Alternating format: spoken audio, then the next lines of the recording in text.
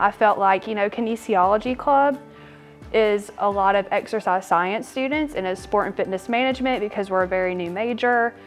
It just wasn't tailored to sport and fitness management, so we just needed our own identity.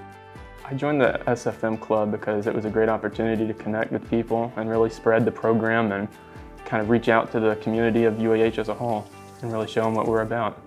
So for the new academic year, the SFM club is wanting to do the International University Day of Sports.